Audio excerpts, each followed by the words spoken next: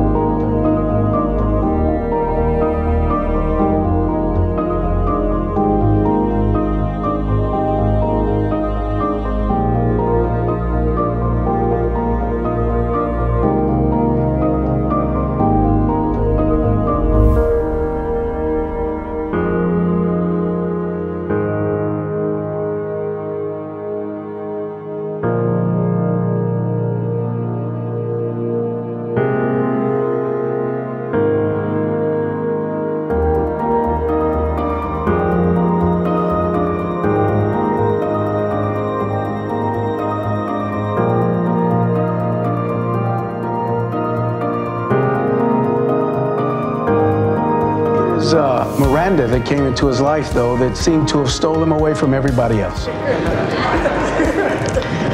So as important as I saw his mother, and he loves his mother, as important as his father is, Miranda showed up. And so we get to see him just light up with a smile on his face and an excitement in his heart. And there's nothing more beautiful watching what God will do in somebody's heart when the Lord has given them the right person.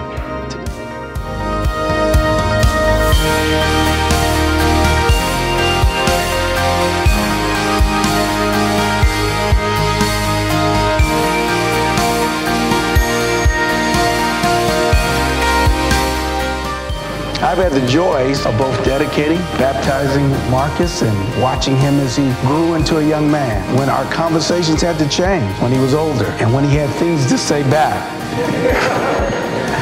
And so I've enjoyed the fact of his theological journeys, his discovery of both wisdom and discovery of who God is. And I enjoy iron sharpening iron. What I want my bride to know is that no matter what, I'll be there. People might have left you, squeeze you out like a sponge in a dirty rag, but I'm going to be the one that sees the most beauty in you. No one's going to love you better than me, besides Christ, of course. And I'm looking forward to grow spiritually together. I'm looking forward to do ministry together, and eventually, you know, have 1.5 kids. Definitely an M3. Let's not have any girls. But I'm nervous as heck right now. All girls. But I'm excited to start a new life with you. So let's get it going, you know? Let's watch some Rick and Morty too while we're at it. You know what I'm saying? Pickle Rick! Hey! I'm ready. That's all I really got is the thought of being married wasn't something that I thought was possible. It was always like a dream. Never saw it really in my family's lives or any of the people around me. And so to be here at this day and for it to be happening, all I can say is, yeah, I'm ready.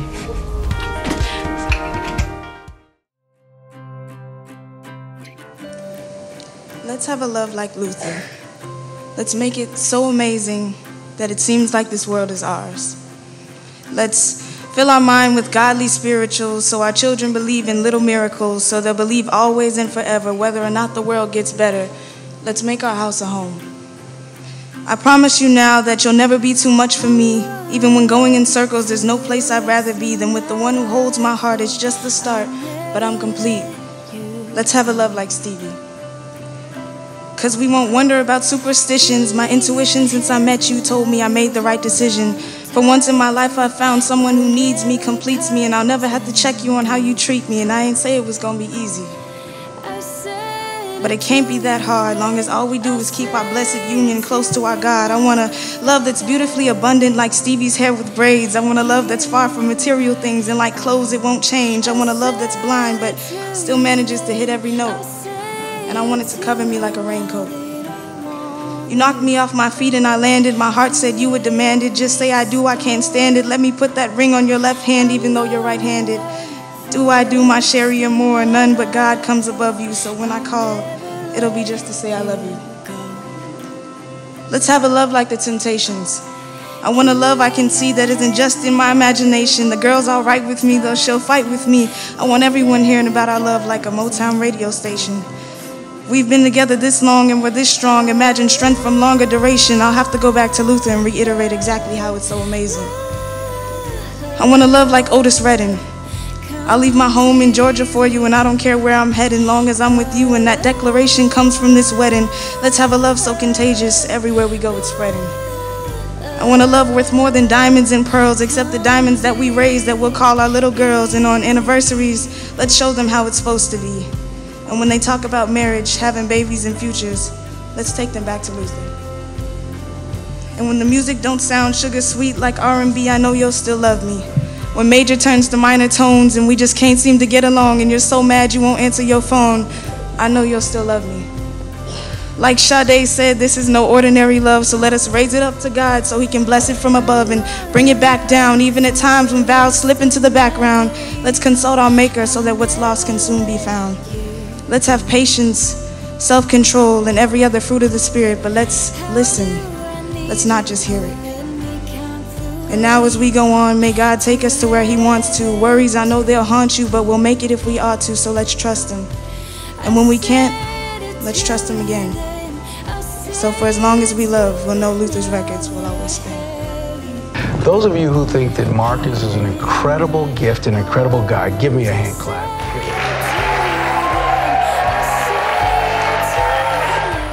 Now, if you've never seen a bride so beautiful, a young lady so wise, are so gifted, are so godly before Miranda. Let's give Miranda a hand clap. First off, and all the ebonics possible. Hey girl, you looking good, you know what I'm saying? Like, I love you, G, you know? But on a real note, what I have written down here is, love is not a joke. It is a smile and it's a sacrifice. And two things that I've learned since being with you is love is hard and it takes sacrifice, but it's also a smile. And so as we travel on our journey together, I promise that I will continually get to know you. The things that make you cry, the things that make you tick, but also things that make you smile, things that make you do this when you're mad at me. I will get to know all of those. I promise that I will allow our relationship to be led by Christ. Whenever the Holy Spirit is talking to you, I promise to heed to the Spirit's wisdom. I promise that I will not feed into the gender stereotypes when it comes to our relationship, or what other Christians may believe is a God relationship, but I promise that I will forever trust what God is doing in our lives.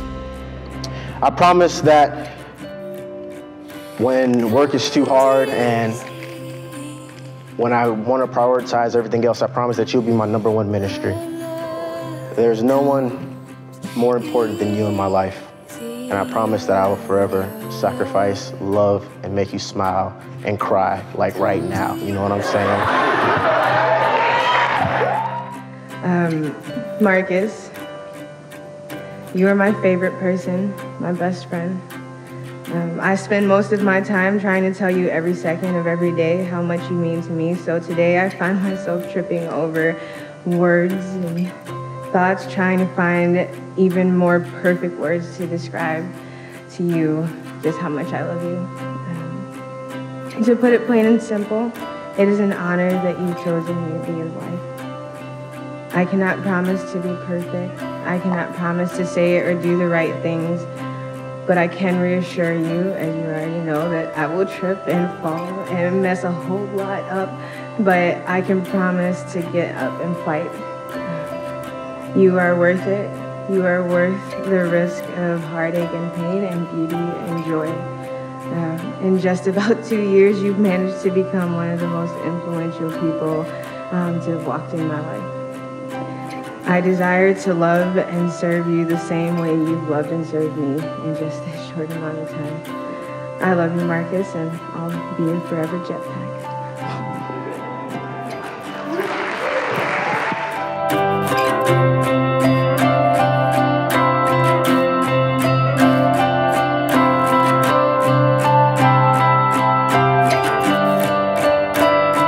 In John 13, Jesus says, this is the way it's going to be from now on. If you want to lead, you must first wash one another's feet.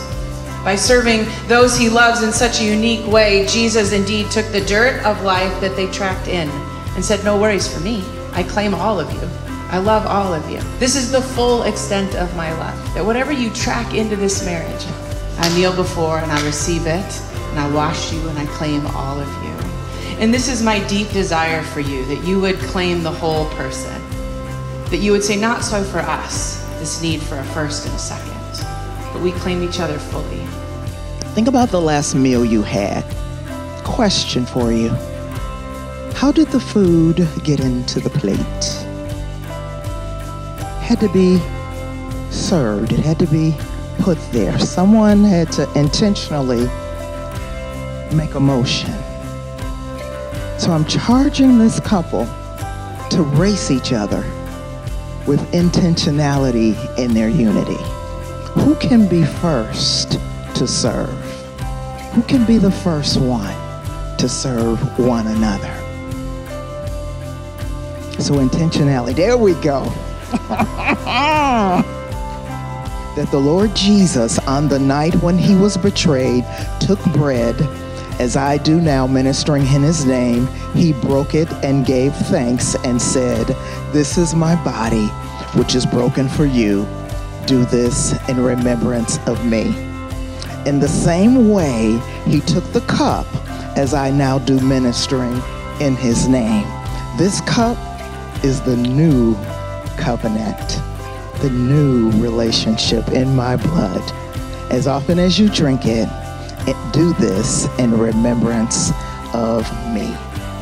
Let us proclaim the Lord's death until he comes.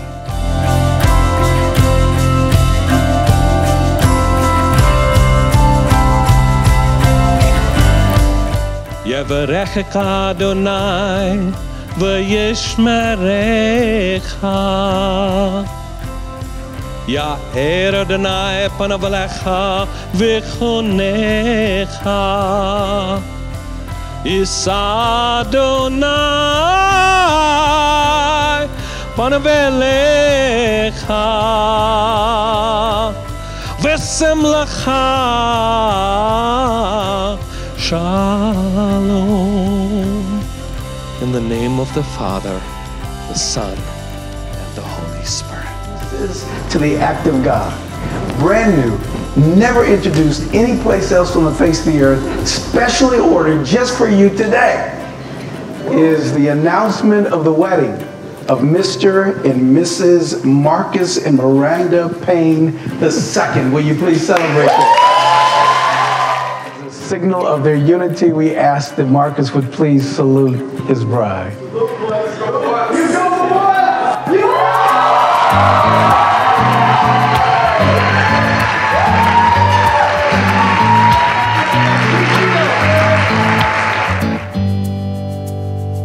Let's go anywhere, anytime we want.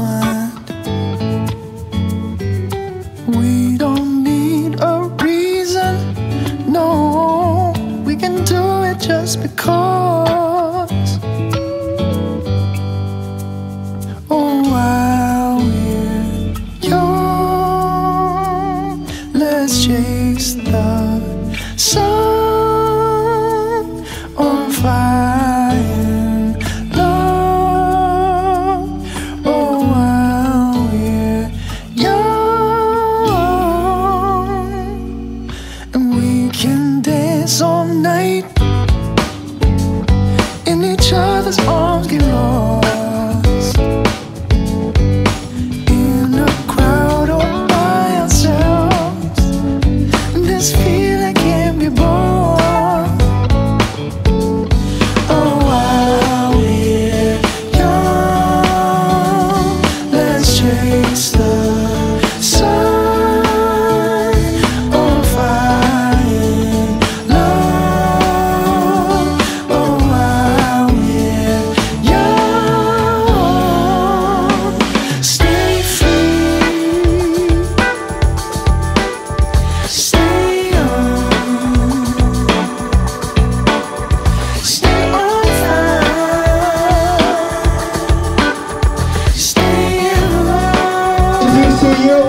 Marcus and Miranda Fair.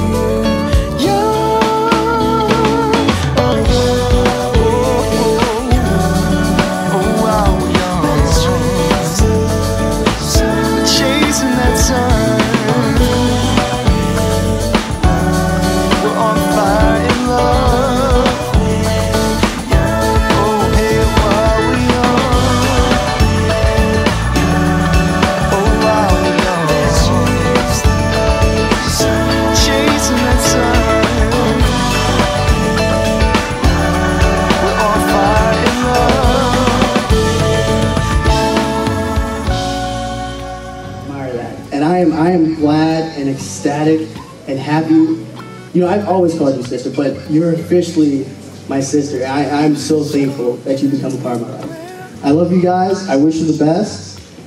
Have a good night. I just want to say I had never seen Miranda so happy.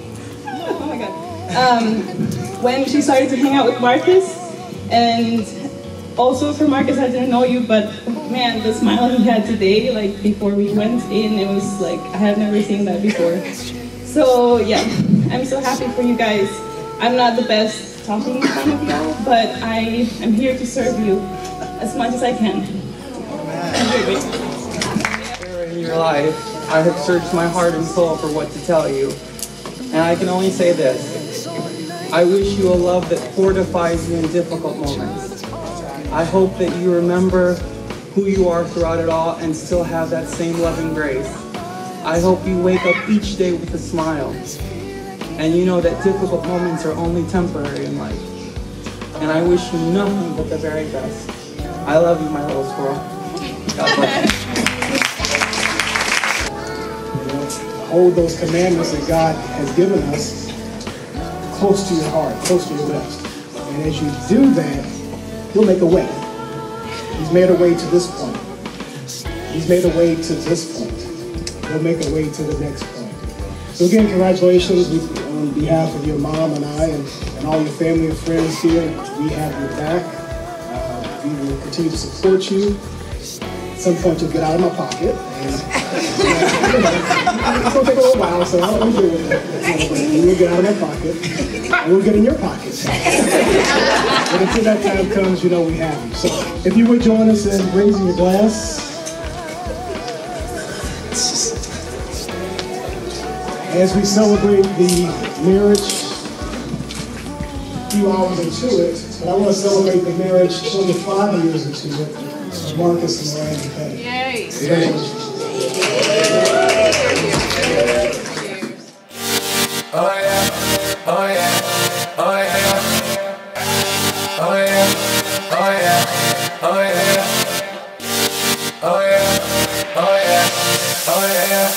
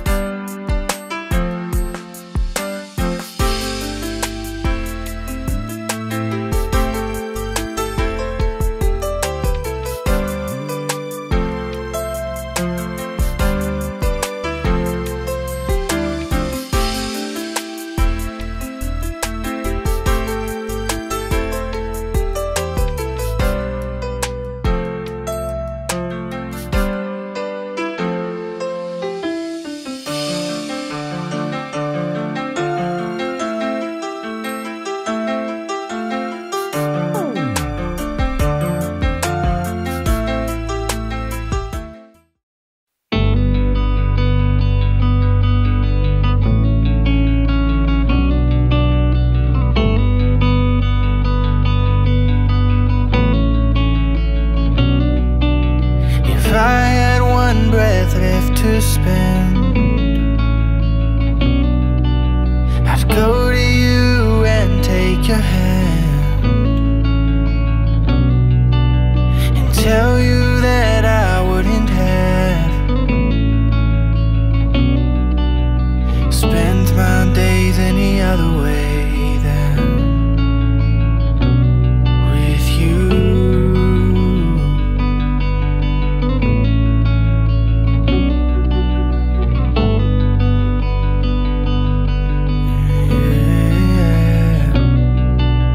If I took you for granted, baby, and let you feel like I could walk away and leave me here in misery, as I try to bring myself to ever want to breathe again. I need you, and I give you all of me. I'll be the best